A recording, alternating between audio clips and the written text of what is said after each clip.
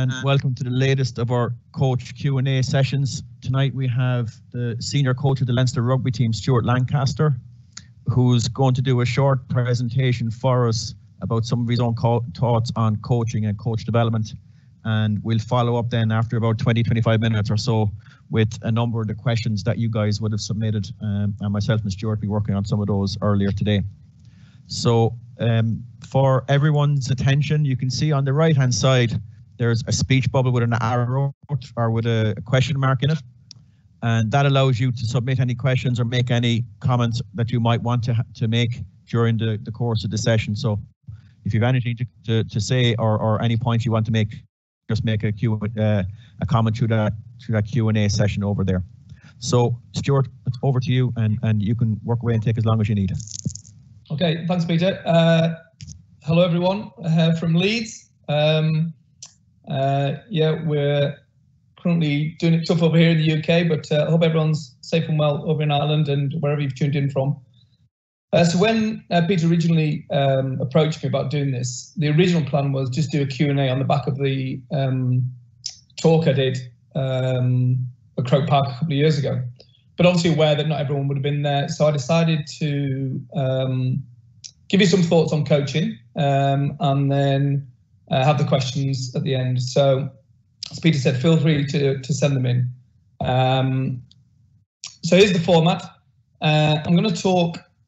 I was going to do just top coaching tips to start with, but then I actually did a rugby course to AIL coaches in Ireland last week, and I talked about some of the principles of rugby. It was a rugby educational course, but the more I thought about the Gaelic sports of football and hurling, and obviously the more I've watched, the more I've begun to think about the principles of invasion games being similar anyway.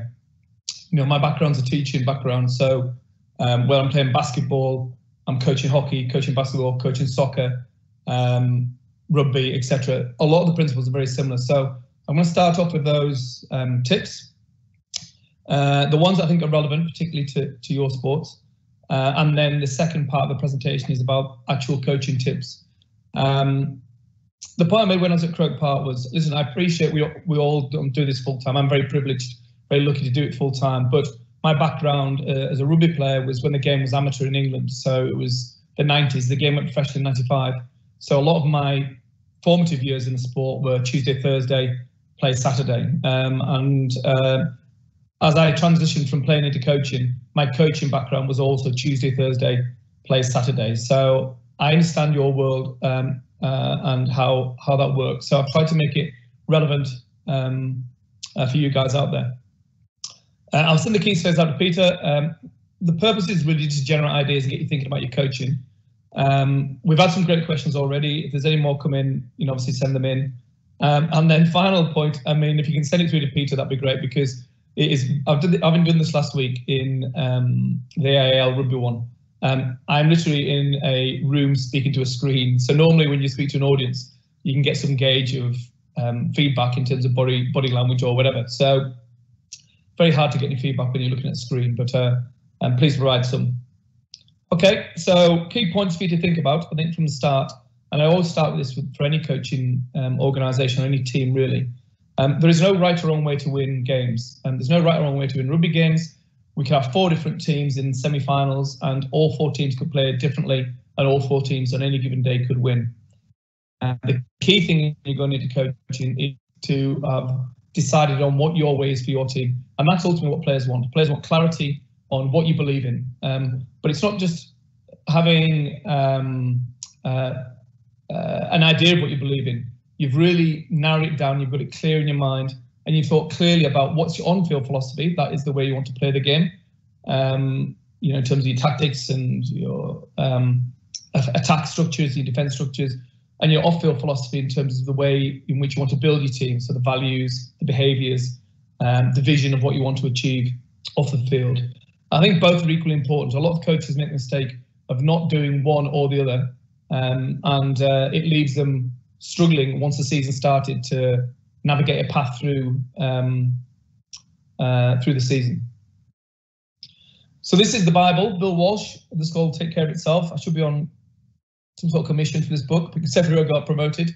And this is his one of the golden nuggets out of this book is his idea of what your philosophy is. So an aggregate of your attitudes towards fundamental matters.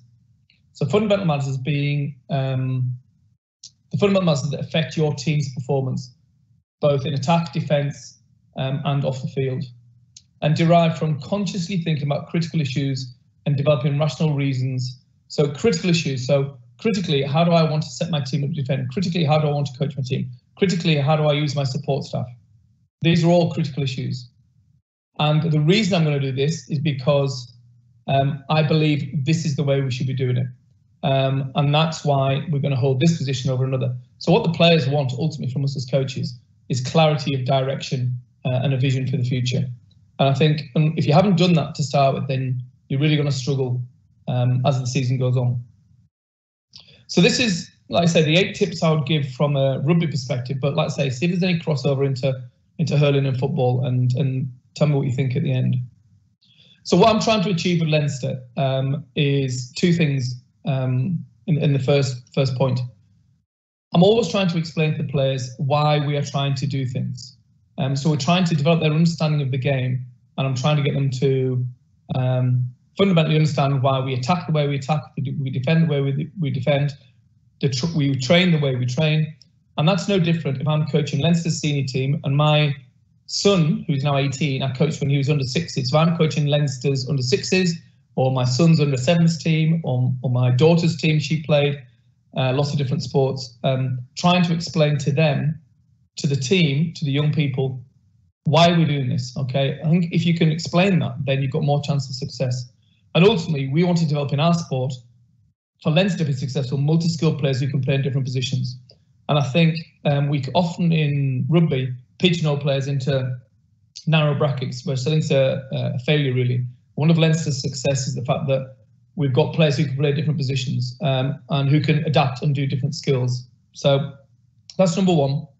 The second thing in rugby is we need a phase play code. So we need some way of building our attack in the unstructured elements of the game. So I need to develop that with my team, and I need to be able to coach good passing skills in order to achieve that. And when I think about hurling and football, I think of the same thing. You know, I look at teams and I think, you know, I should be able to see a pattern of how a team is building their attack or defending, and obviously the accuracy of the passing skills in your sports is critical. If you develop that phase play code and you develop the passing skills, that will help them read and execute in phase play, and that improves mental quickness and alertness. Because fundamentally what we're trying to do at Leinster is to be one step ahead of the opposition. So we know what's going to happen before it's going to happen. We're going to attack one side of defence before they've even realised we're even coming. So that anticipation and the mental quickness and alertness is key. You know, a quote I gave to the players is, you know, we don't want to be the driver that falls asleep at the wheel where, you know, you're driving along, you're not quite concentrating, there's no real clarity of where you're going. You're looking at your map, or you're looking at your sat nav, it's foggy, there's no direction, so you drive slowly and you can't see where you're going. So we're always trying to improve that anticipation. So in rugby, in order to create tries, we need to create good width in our attack. And when I watch soccer, as an example, or my daughter's hockey team, I'm watching, I'm thinking, geez, why don't they play with more width? If they play with more width, surely the spaces between defenders would open up. And the same is true in rugby. If you create good width in your attack and get good alignment in shape, then we have a better chance of stretching defences, playing through the defensive line and creating try-scoring opportunities. Obviously, you're aiming for a target, we're aiming for a line. But the critical thing in order to achieve that is to avoid ball following. Now, when you're coaching young kids, I remember coaching my son's team, it was like bees around a honey pot. They're all running around following the ball and trying to get them to understand how to hold good width and good shape. It's still an issue that I have with the seniors sometimes, because what a lot of often players do is they follow the ball with their eyes, or they physically follow the ball. And what we want to do is help the players to understand that if we create good width in our basketball game, our hockey game, our hurling game, our football game, then we're going to have a better chance of causing problems for the defence. And we must be able to scan and see the picture. And the best players I've coached, and Johnny Sexton would be the best example, really. He takes so many pictures within the game. He's got a real clarity over what's coming next. He's 2 steps ahead, not 1 step ahead. And there's a little clip here I want to show, which is Frank Lampard. when he was playing for Chelsea, and watch how many times he scans before he receives the ball. He's taking a picture.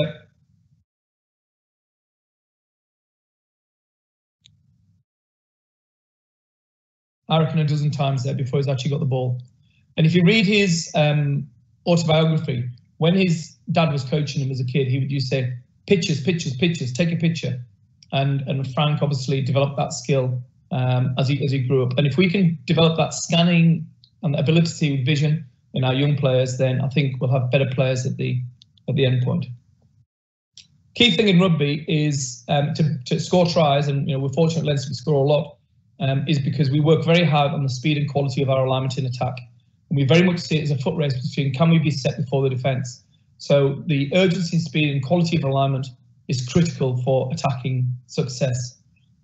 Quality setups give the attack options. So, and there's a lot of transition, obviously, in your sports, and there is in rugby as well. So we play a lot of games in training that have a transitional element where we've got to go from defence to attack, and how quickly can we get set and beat the defence in that transition period.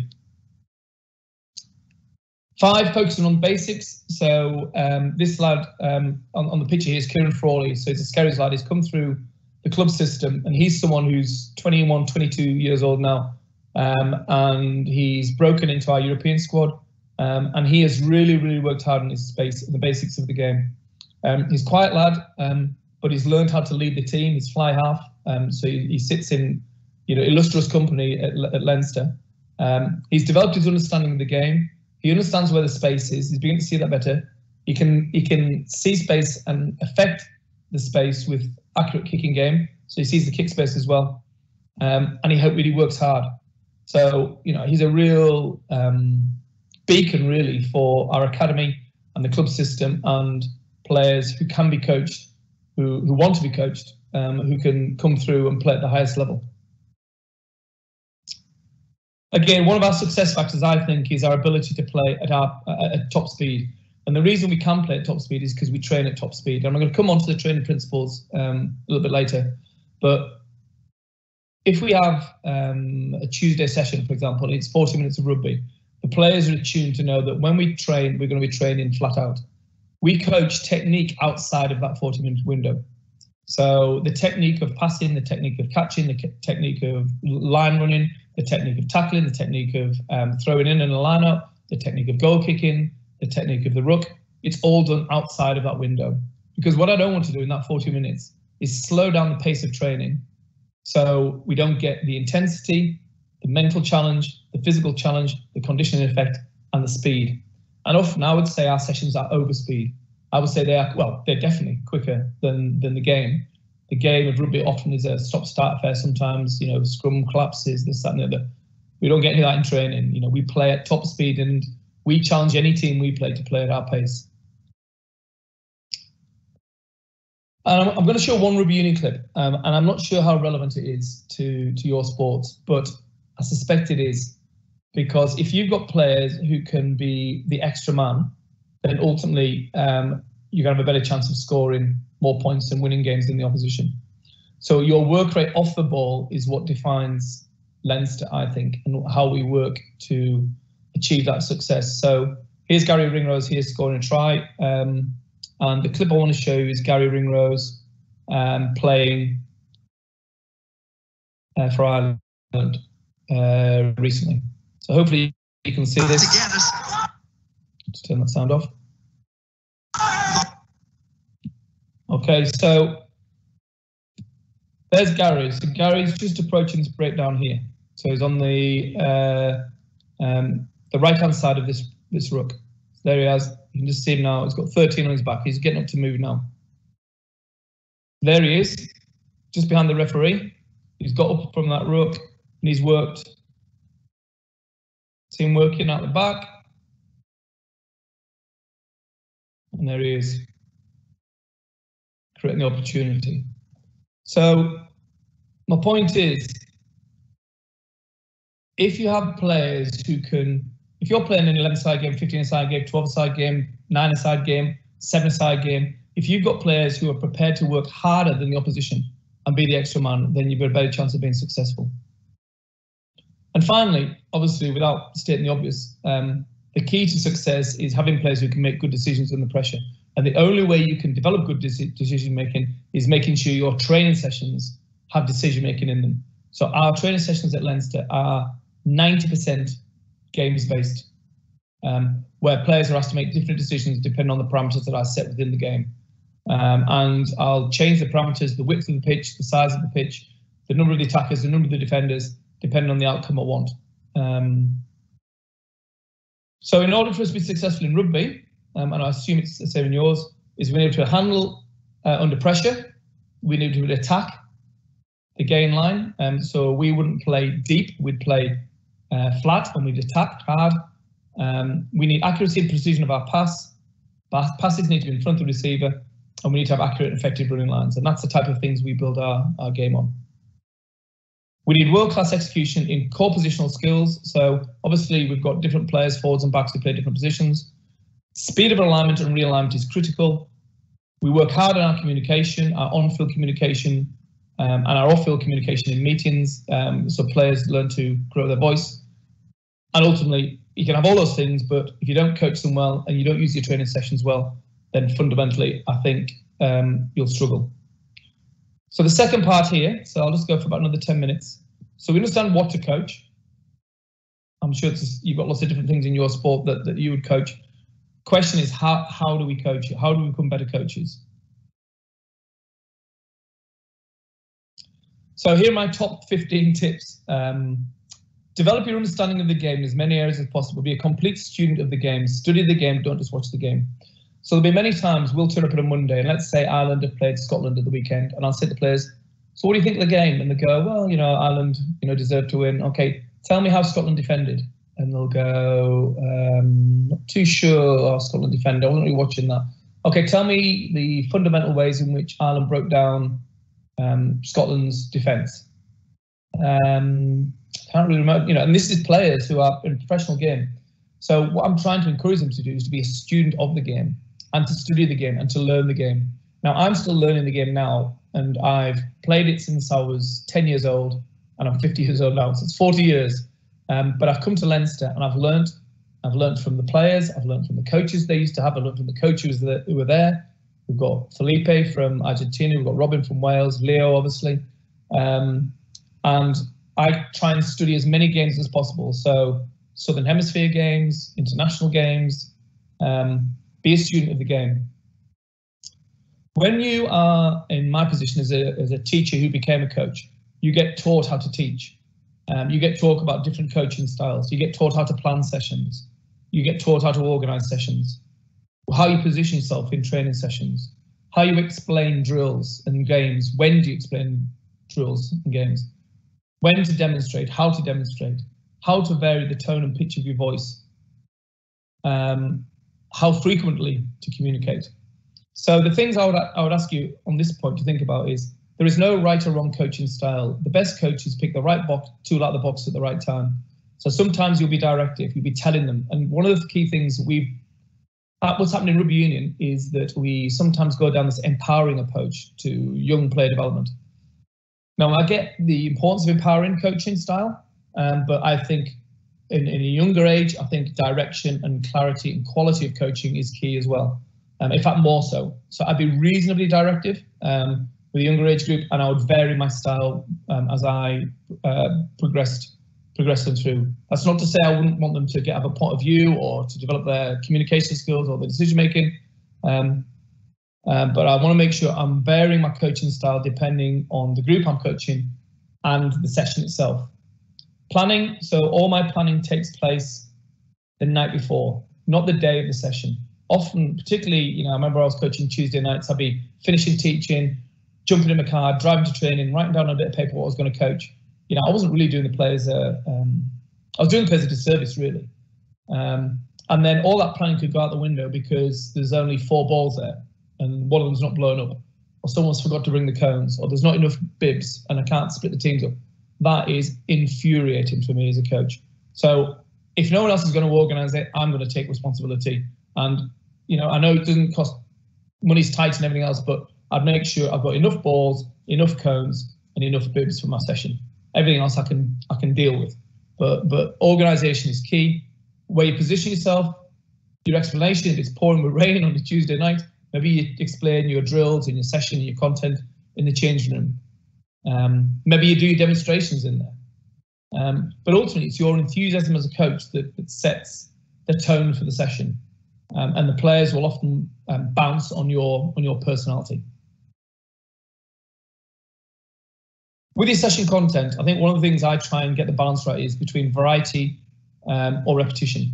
So we repeat certain things, we repeat the passing skills, we repeat running lines, we repeat the movement patterns that happen in a game.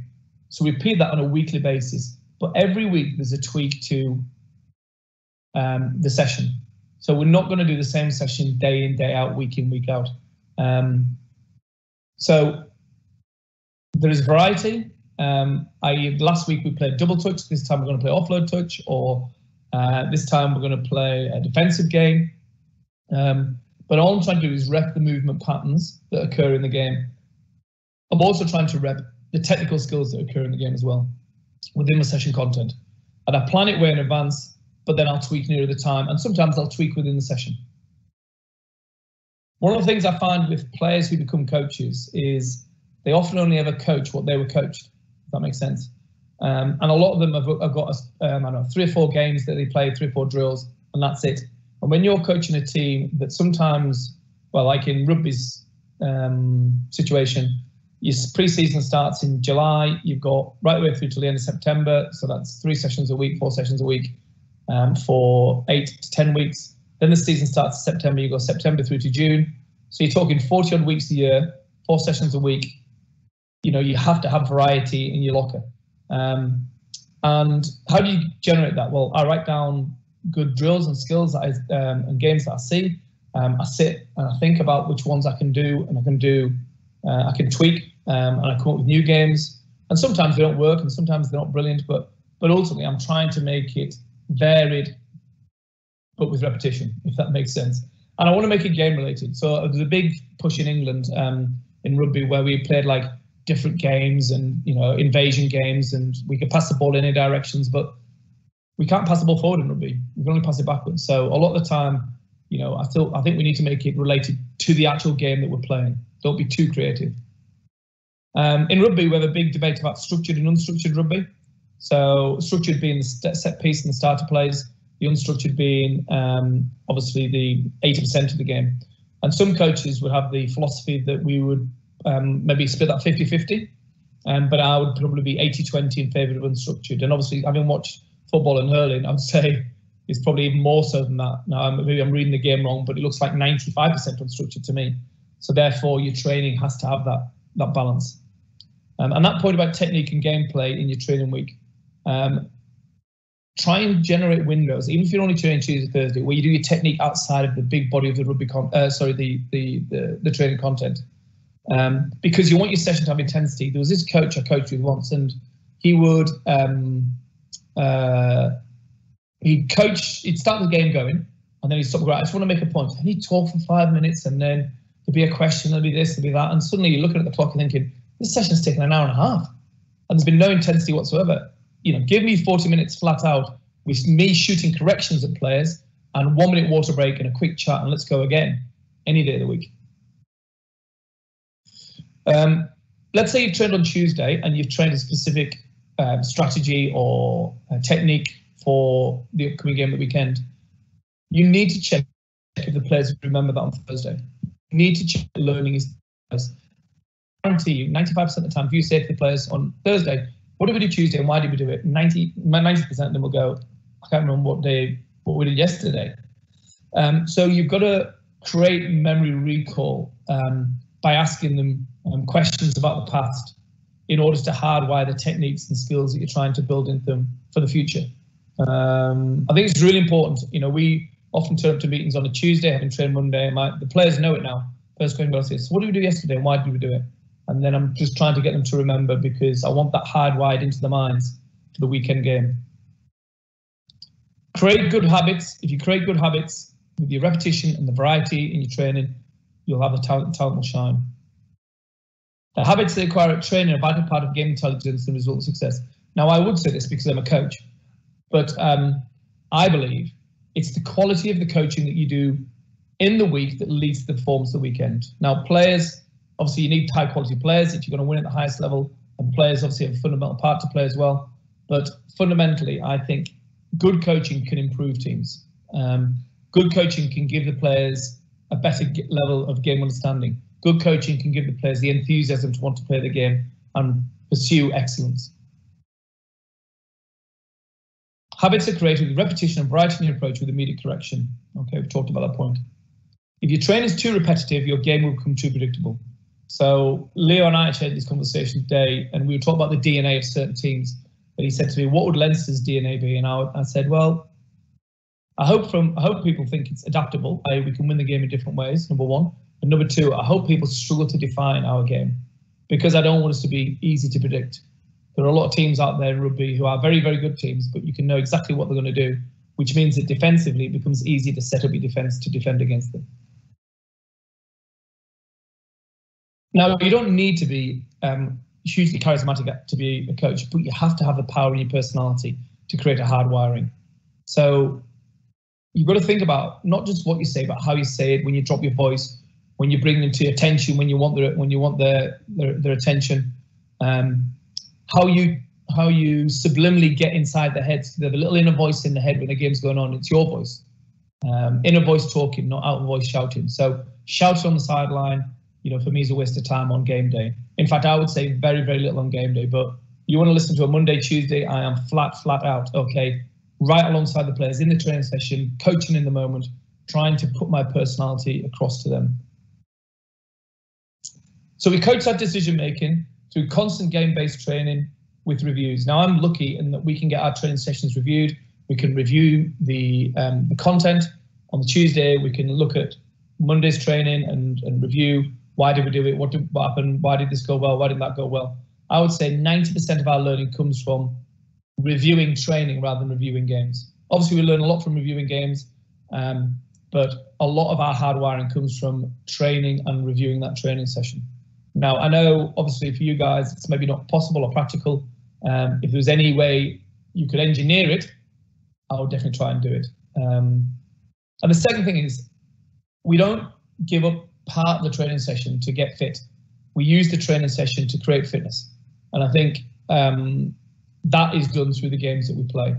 So training sessions on a Tuesday are tough, physically tough, running up and down the pitch, attacking, defending, transition. But as a consequence, it's got to be a lot better than running up and down without the ball.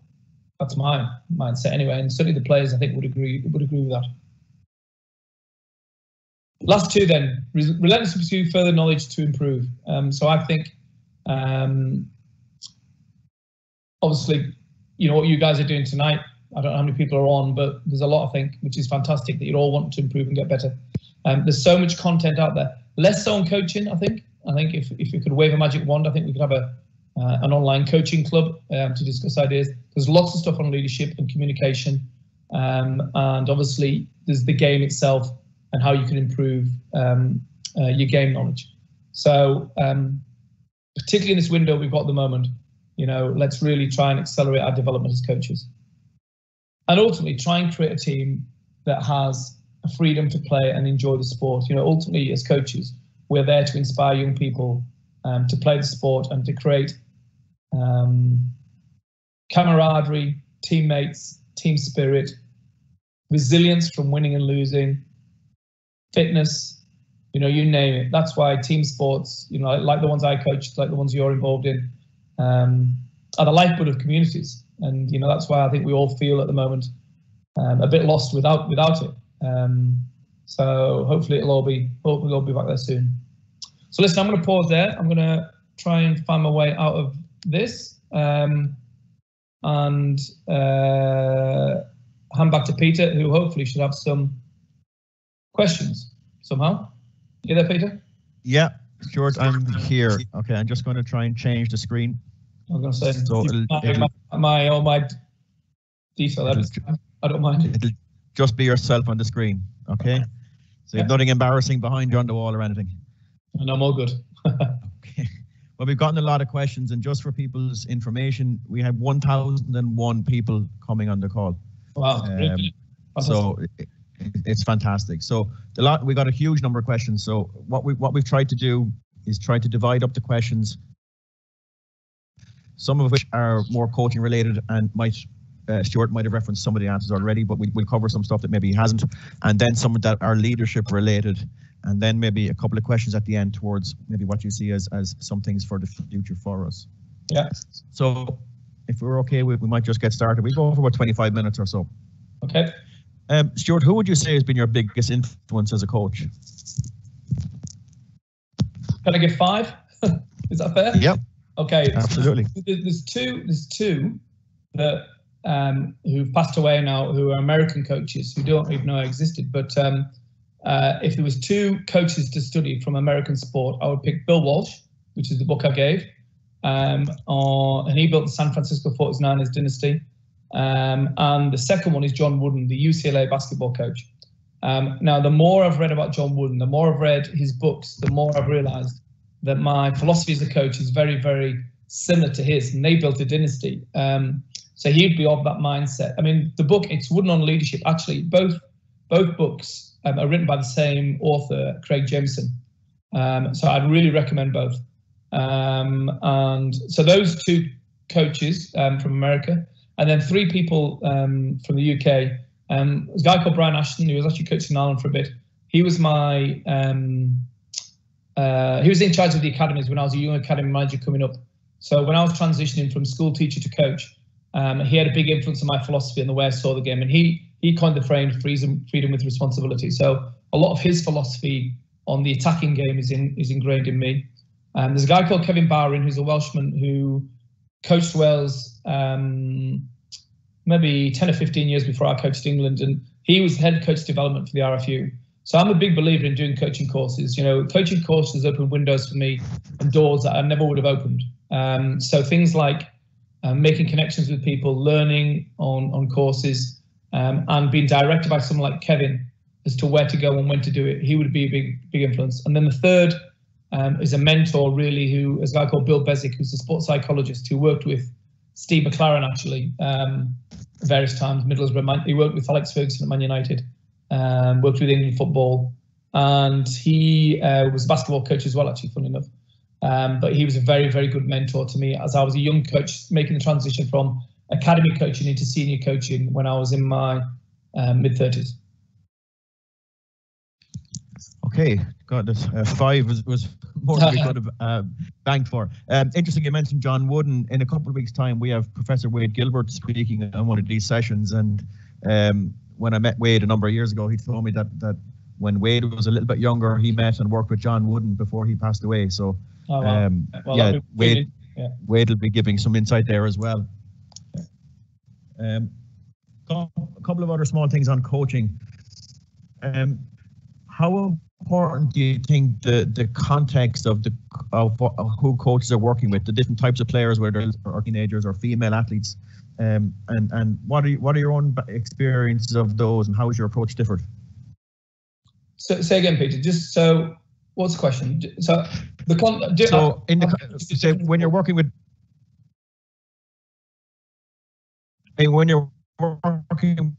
different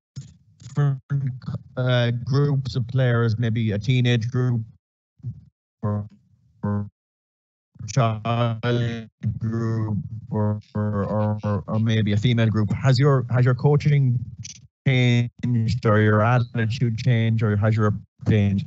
Yeah. It wasn't the restrictions going on, but hopefully you can hear. Can you hear me? Can you hear me clearly? Can you hear me? Yeah, I can hear you. Yeah. Yes, we can hear you. Yeah. So I think definitely the style and we can hear you. So the style and the content of my sessions would change depending on the age group. So if I'm going back to being a PE teacher, I would use a lot of differentiation. When you're coaching at professional level, the skill level and the standard of the players is very, very similar. When you're coaching at younger age groups, in rugby, for example, you have a very different skill level, and often you have very big physical differences as well, particularly when you're coaching, in those teenage years. So how you differentiate and how you create challenge for everyone is important. One of the things I did at DCU actually was talk about the relative age effect. So sometimes, particularly in younger kids, the early maturers, the early birthdays tend to dominate sessions. So how can you create sessions that allow everyone to get a fair chance? Because, our sport, rugby, is definitely a late specialisation sport. So I've got to find ways to keep those people who need to physically develop engaged in the sport. So how I differentiate is important. When I'm coaching girls, again, I actually find girls are far more receptive than boys sometimes to coach, because they're keen to learn. And I did a lot of mixed teaching when I was a teacher, and single sex teaching, as well as girls and boys. And I found the girls fantastic to coach, to be honest, because they were very, very receptive and open to listen and learn. Where sometimes the lads think they had all the answers, to be honest. But so yeah, there is definitely a change between coaching age grade players and senior professionals. And I think that how you think about differentiating your session to make sure everyone gets a fair crack, and probably the more physically dominated players don't dominate the session, I think, is key. Okay, when you reflect back on your coaching journey, are there times when you think back and think, well, I didn't do that particularly well, and what do you say to yourself now about that? Yes, a lot. I think probably the two times that stand out really were, so I went from the academy manager's job in Leeds to the director of rugby job, quite a young age, 35. And we got promoted into the Premiership, and I got involved a lot in the off-field management and recruitment of the squad, selection decisions, board meetings, stuff right at the top of the organisation. And I was spending less and less time on the coaching field, and I was delegating to my assistant coaches, which is great. They were great coaches, and they've gone on to be great coaches. But I remember one of my best mates came up to me and said, "I'm watching your team play. It doesn't look like a Stuart Lancaster team." And I was like, he's right, And I drifted away from coaching into management. And if I'm being honest, the same happened with England in over the course of the 4 years. Obviously, international coaching is different. You've only got 10 games a year or whatever. But it was such a big job, and I don't regret the foundations and everything I tried to do with the team.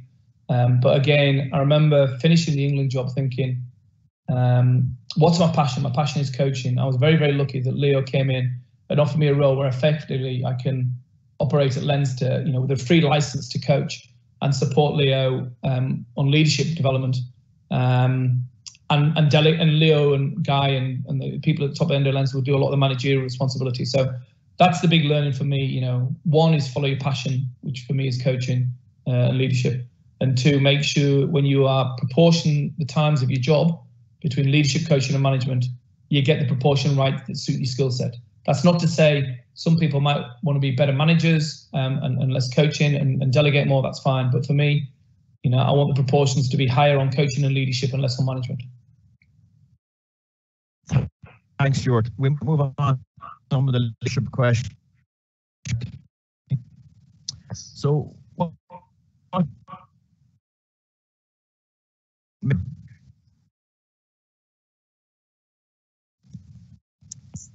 I didn't get you there, Peter.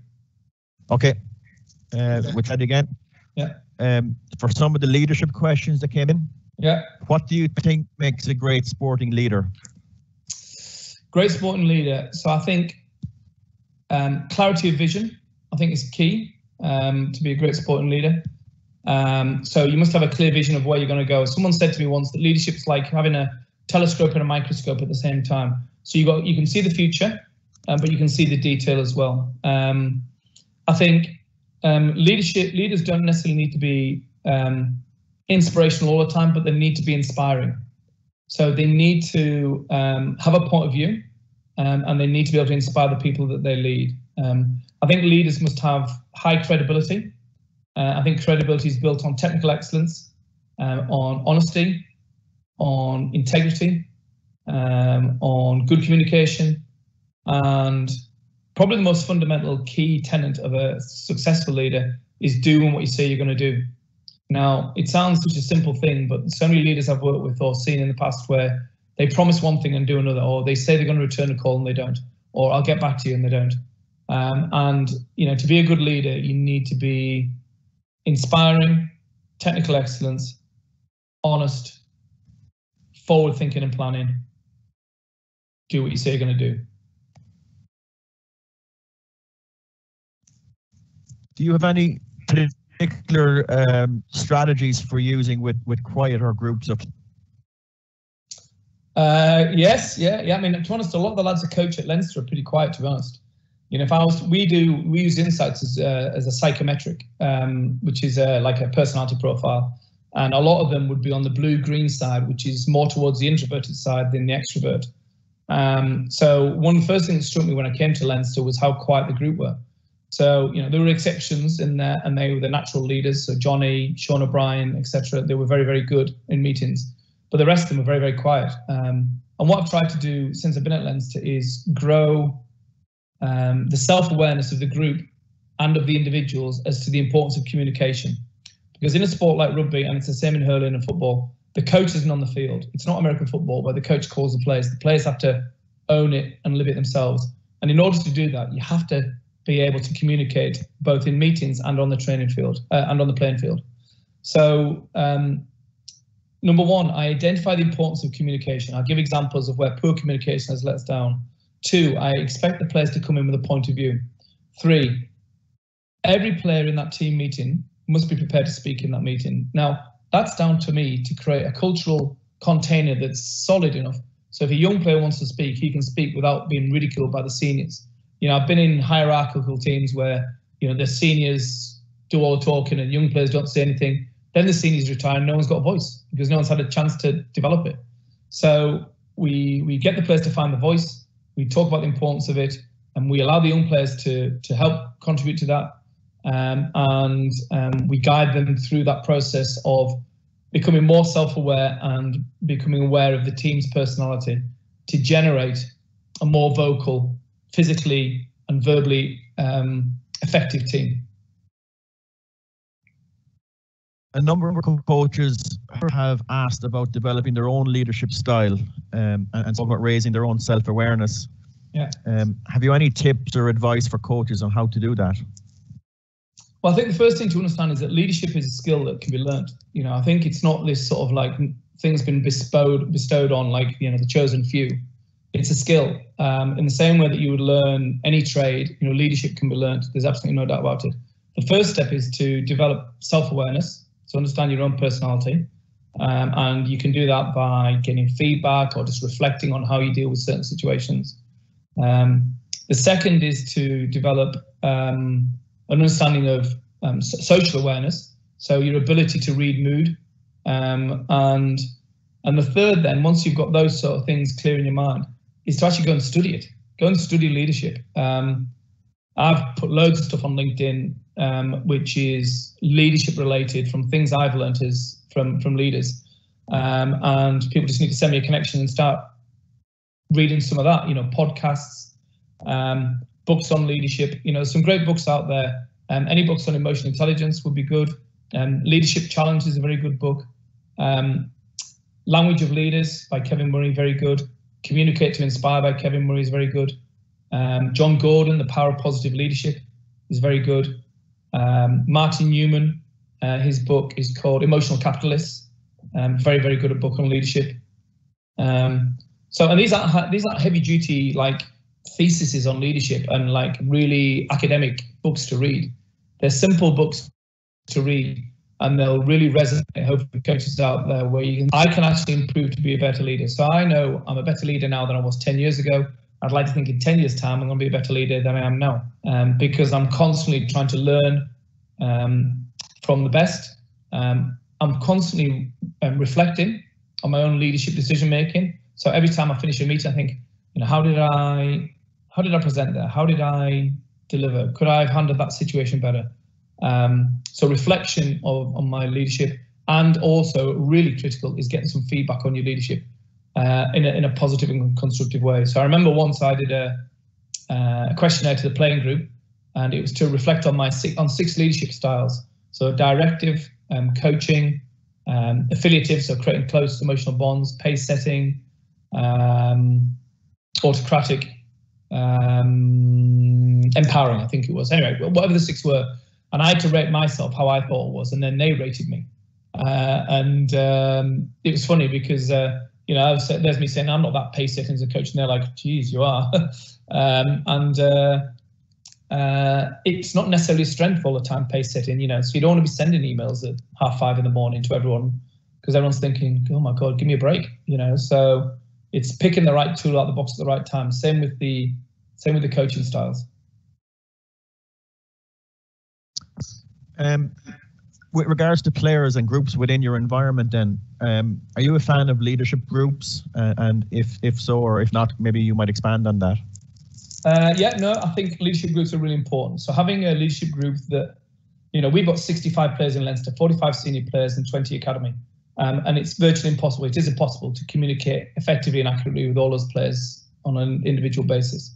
Obviously, the key to leadership is creating those connections with every player, but you often need some critical decisions decided by a group of maybe 7, 8, 10 players at the most, who can then be the representatives of the group. And often these leadership groups are the best when they have a mixture of ages and personalities and experience within there, rather than just saying, right, it's the 8th most senior.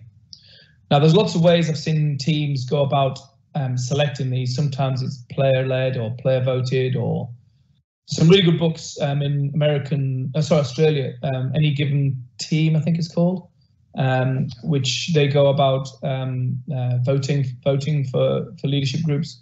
In Leinster, it varies a lot because we've got a lot of players who are often in and out of the team through international rugby. So probably half the time our top and most senior players are away with Ireland. So we have 17 players in the Ireland squad, which is a huge chunk. So we have a mixture of senior international players, but also players who aren't going to play international rugby.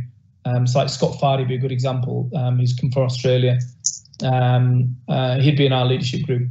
And that leadership group at Leinster has been selected by Leo, really. We obviously speak about it as coaches. But also the players had a vote this time as well. So 2 years ago, last year, it was done by Leo, really, and supported by us as coaches. And this year, the players had a point of view on it as well, which was great, really. But the whole premise behind the leadership group was based on the values of the team. So you have a vision for where you're going. So, Leinster's vision, is to obviously be the best club team in the world, really. But equally, we have other sort of underlying vision behind that about driving the legacy together. But we have 3 values that we base the team around, and then we have behaviours that sit underneath those 3 values. And then we decide the leadership group on which players most represent the 3 values that the players have come up with in the first instance. So that's how we went about it. But I think they are important, is the long answer, really. The short answer to the long answer, if that makes sense. Absolutely. And you spoke about values and behaviours there. Have you tips for people on trying to build that culture within a club or a group? Yeah, I think this is an area of guided discovery. I think depending on the age of the group and depending on the seniority in the group. So say a younger team, like if you're coaching an age grade team, 16, 17, 18 years old, sometimes they're not quite mature enough or don't have quite understanding of teams to really give them the whole responsibility for deciding everything, the behaviours. In fact, I actually had an email from a coach today saying that very same thing, saying, we tried to go down this route with our under 18 team of get them to decide the values and behaviours, but it didn't really work because everyone had different ideas and they couldn't really hold each other to account. So, sometimes maybe with a younger group, you'd be slightly more, you'd guide them a bit more directive and help them. With a senior group, obviously it's easier for them, I think, because they've got the experience of what the team's about and what they want to achieve. We use someone externally to help in that process, which helped. I think, it's a different voice from the coaching team. And I think it was really beneficial because it wasn't Leo's values and Leo's behaviours. It was the players. It was the players came up with them, and they ultimately hold each other to account, and we can hold them account to it. In fact, I read an article yesterday about a coach, Sean McVay, who's at the LA Rams, I think, very young American football coach. And he said that, and the players were giving feedback, and he said, he is tough, you know, but all he's doing is holding us accountable to the standards that we set ourselves, that we expect of ourselves. So we don't dislike him for being tough. We actually respect him because he's holding him to the values that we've created. And I think that's a really good balance to achieve between a coaching team, a leadership team, and a head coach.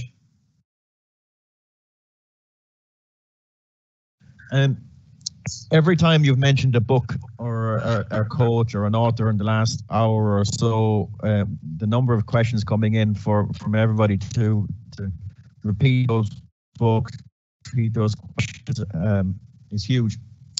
So we might say to everybody, we circulate all the list of recommended readings that Stuart has after the session. Yeah, if there were two learning materials that you've had during your career, what would you have found the best? Two materials? 2 or 3 books or other learning materials. Oh my God, I've narrowed it down to 2. You have a tough audience. I'd definitely go the Bill Walsh one and the John Wooden. I mean, I couldn't move away from those 2. They are excellent, really. I've got hundreds of books, but what I'll do is if I rather than people try and write them all down now while I'm talking, if the line's not great or whatever, I'll give you the notes, Peter, of the slides anyway, and I'll do a top 10, if you like, reading list. And like I say, you just reiterate the point, all the stuff that I've learned, really, I share on LinkedIn, and I also have a leadership course on Udemy. So UDEMY.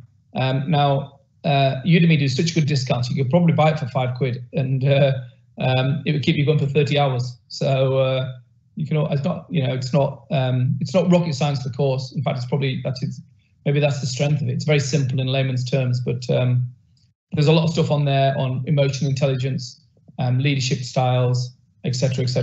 So I've had about, I don't know, 1,500 people around the world sign up to it, which is amazing, really.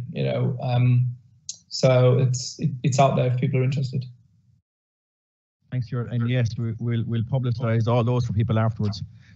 We'll finish up with a couple of questions. And this one came in from one of the participants tonight, and it's anonymous, so I don't have the name, but it's been intriguing me. What's the best advice you've been given, and what's the best advice you've ignored that you wish you hadn't? Oh. The best advice I've been given? That was the first question, yes? Yes, that's it. Be yourself. I.e., don't try and copy. I'm Stuart Lancaster. I wouldn't try and be Jose Mourinho, Alex Ferguson, Joe Schmidt, Wayne Smith. Be yourself. People can see through leaders who try to be something that they're not. Now, you're never going to get everything right all the time. And I put this on LinkedIn. I said this idea of credibility. So if you imagine credibility as a graph, and you've got 0 at the bottom, 0 credibility, and 100 is the most credible person. And you enter, depending on your experience and the level at which you coached maybe beforehand. So let's say you enter at 20, you're a young coach.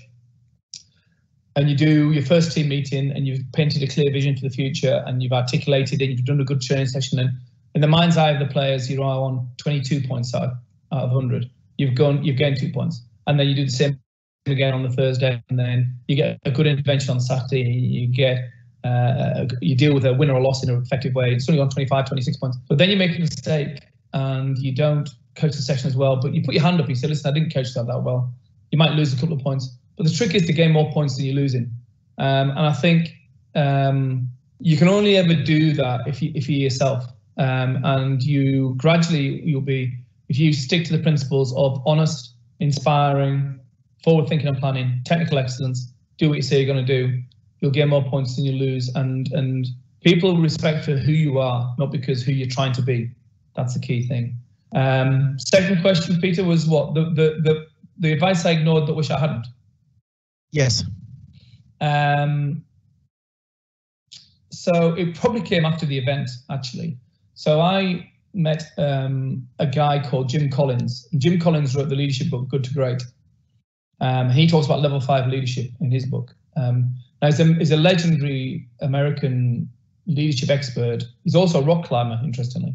Anyway, he lives in Denver, Colorado, and we had our training camp pre-World Cup in Denver, Colorado. And I read his book and I thought, well, I'll take a punt and maybe try and meet Jim Collins. And so I emailed his office, said we're here, and he didn't know what rugby was really, never mind who I was. But anyway, I managed to engineer a meeting with his number 2, and I got to the number 2 and he said, oh, Jim's got half an hour. So anyway, I managed to get in front of the legend, really. And anyway, 3 hours later, I left and spoke to his staff and created a great relationship and rapport. Anyway, he followed my career afterwards, and he saw what happened in the World Cup, and he saw, I was out of work, and he sent me an email, and he said, there's always another mountain to climb, Stuart. This is his rock climbing analogy. There's always another mountain to climb. And I was like, he said, if you'd like a Skype call, let's have a call to catch up. So I then arranged this call with him, and we had a good chat about it. And he'd mentored Steve Jobs, the founder of Apple. Steve Jobs got sacked from Apple 12 years prior to going back there to obviously make it the company it became. And he said to me, and I wish you'd told me this. I wish you'd told me this before the World Cup or before, everything unfolded.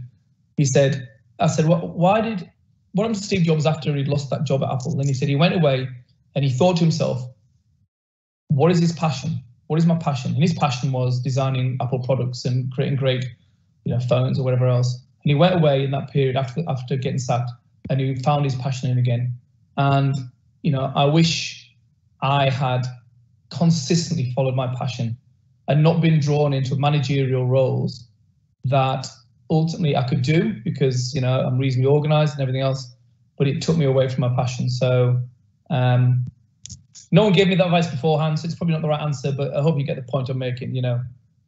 Follow your passion. If your passion is coaching and helping individuals get better and building teams, then do it because it's a brilliant profession to be in. It's a roller coaster ride. I feel like I'm still on a roller coaster, to be honest, but and sometimes ask myself why I do it, but I genuinely love it. The connections you make with players, the experiences that you have, the moments in the change rooms after games. I have an academy player I coached, 20 years ago, contact me today. I see players I've coached become coaches, and it's such a rewarding profession. Thanks, Stuart. You've been so good with your time all the last week or so, and especially this evening. We will finish up, if that's okay. I suppose it's related to the current sort of cessation of activities that we have across so many. But for you, what have you learned in the last month or so during COVID-19 that empower you and your teams into the future? It's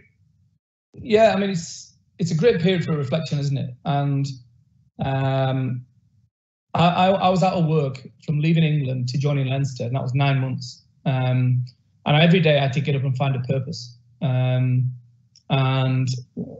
traveled a bit, and I thought about what happened in the World Cup and how I could get better, and wanted and waited for that another opportunity. And it feels very similar now. I feel like I'm in that period where, Jim Collins actually talked about it. He says you go on a leadership journey and you go on this tremendous period of growth, and then you plateau a bit.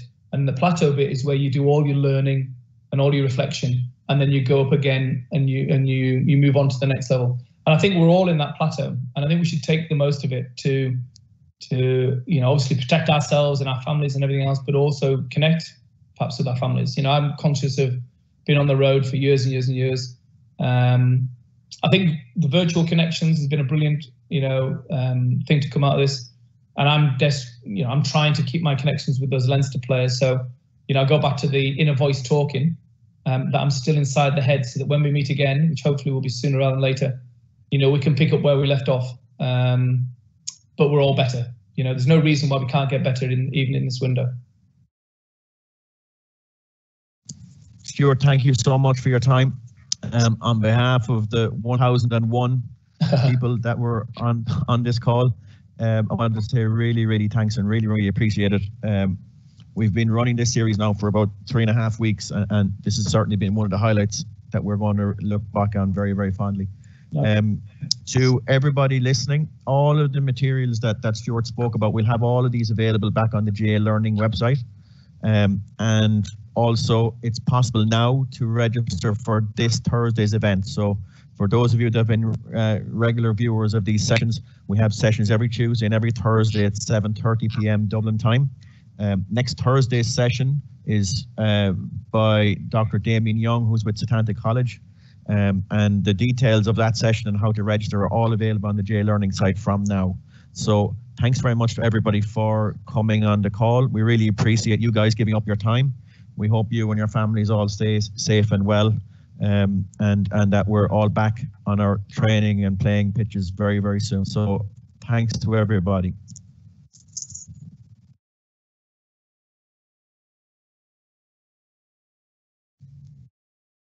Well done.